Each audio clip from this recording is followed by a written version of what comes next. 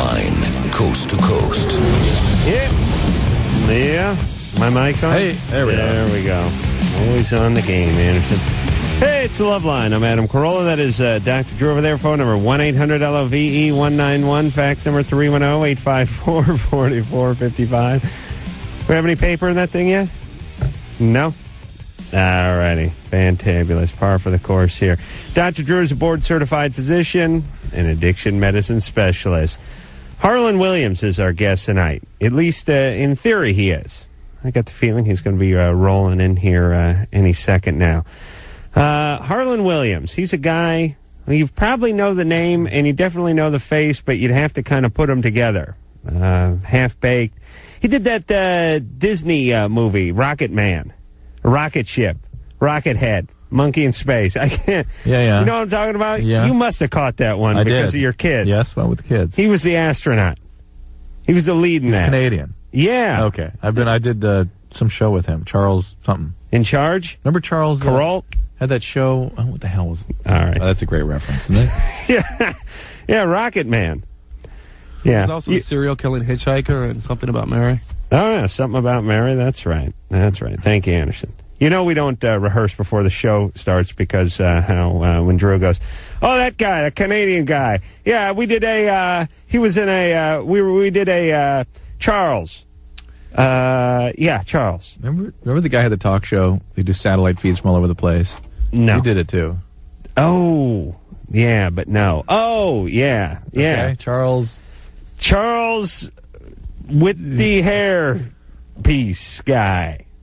Yes. That just shows you how long you've Charles Boyer on media. You're there and you're gone. That's it. No, I know. No, I'm gonna get to his name in just 1 second. All right, I think I got a cold coming on, so I can feel my head inside my head. It's like I have a smaller head inside my outer head. Your Purusha. You know that feeling? Purusha. I got that tonight. Woke up from my nap, never was right. Nice. Thank you. Didn't stop me from eating. Nate. Charles Grodin. Grodin, yeah. Nate, you're 21. What's up? Yeah, what's up? Hey, I'm a long-time listener, first-time caller. Great. And I just want to say, Adam, it's like you're like exactly like all my buddies, and it's like one of us made good. So. Oh, well, thank you. I feel like I'm representing for the common idiot. Thanks. You really are, dude. Thank you. All right. By the way, I'm calling from the porn store, which I work, so if you hear noises like that, that's why. Do they let guys whose voice is changing work behind the counter at the porn store? Hi, could I offer you a dildo or a butt plug? Don't you have to sound older than 14 to work at a porn store? No? Dude, that's not funny. I'm sorry. Nate, what's the question? Yeah, I have trouble reaching climax when I'm having sex with girls. Mm-hmm. And how have you had a lot of sex with a lot of gals? Does that actually ever happen? Sometimes during his coffee break when he's testing out some of the new merchandise, he has difficulty. No, actually, I can get off on those, but really, that's the point. With girls, yeah. Since he spends a lot of time with his miscellaneous merchandise. Well, I don't. I was always hanging out with my buddy that works here, and he's married to his work, Drew. Hey, have you had a long-term girlfriend? Actually, no, I haven't. No, there's the answer. Especially for guys and for girls, but especially for guys. You're 21. You're a couple years behind. You need that long-term girlfriend to kind of bang out the sexual dents. Mm-hmm. I beg your pardon. How dare you? You know what I'm saying? Drew, we've talked about this a few times. As a guy, it's important to have a little repetition. I mean, it's like this. Rhythm. Well, what I mean is, groove. okay, if you're pinch hitting the whole season, you only get 25 at bats. You never you have to come off cold. 5 games go by, you don't get any playing time. Then they call you off the bench. You're not warm. You never find a rhythm. You have to get in the lineup. You got to find a team you can play for and get 500 at bats for one season, and then you can start coming off the bench. Yeah. Yep. You can't come off the bench unless you've gotten a season or two under your belt. I'm with you. And for guys, sexually, you got to work it out. Yeah. And that's what Nate needs. I can hear it by his voice. But Nate, yeah, what's the name of the porn store you work for? Video X. Nice. And you sell vibrators?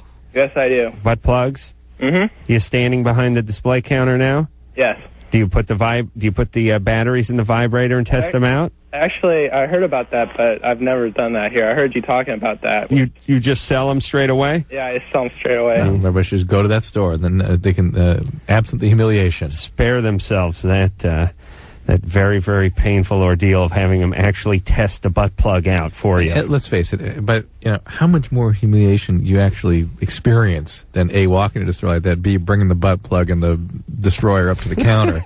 Really? No. Is there more you can experience in terms of the humiliation at that point? Drew, the most uncomfortable part, what we're talking about is when you buy a vibrator, and I've bought a handful in my day from porn stores, when you buy a vibrator, they put the batteries in and they fire it up right there. But you get my point. As in an abstraction, that sounds horrible. But really, you're hauling some crazy stuff up to the counter in a store you're already humiliated. Yeah, it's not like your gym coach from the 9th grade, the Pope, and your mom are sitting there. You're in a porn store with people who either frequent porn stores or guys who work at porn stores. So they're not real judgmental. The guy's got a vest with semen on it, I think you need to take me into. I've really never been into one of these places. You got to go. Because I need like a pad and paper and take some notes. You buy the vibrator because they have to fire it up to make sure it works because obviously there's no returns. And there's that weird, uncomfortable beat where the guy's he's putting the batteries in, he's turning the thing, he gets the thing going, and he holds it in front of you, and you look at it, and you give him a kind of in a business-like tone. That'll do. Or thumbs up, or that seems fine. That'll do. Yeah, thank you, Steve. Yeah, that'll go nicely in my ass. Thank you. No, I'll wear it out. I don't need that in a bag. No, thank you, Steve. It's an honor to talk to you, Mayonnaise. Thank you, Steve. You're 16. What's up?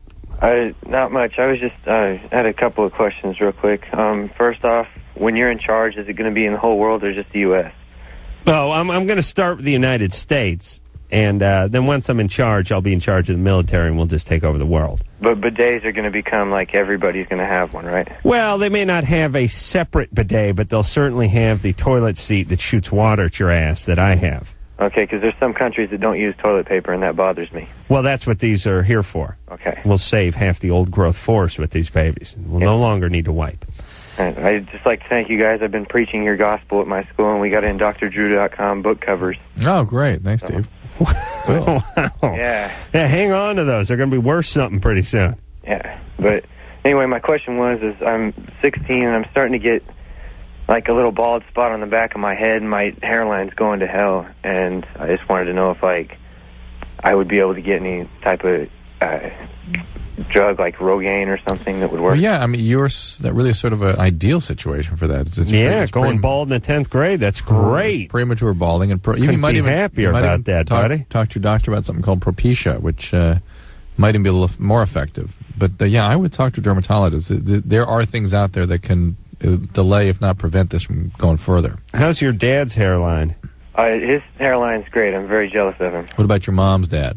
My mom's dad, she was adopted, so we have no idea. Mom's dad, the cue ball, Mr. Clean. Yeah.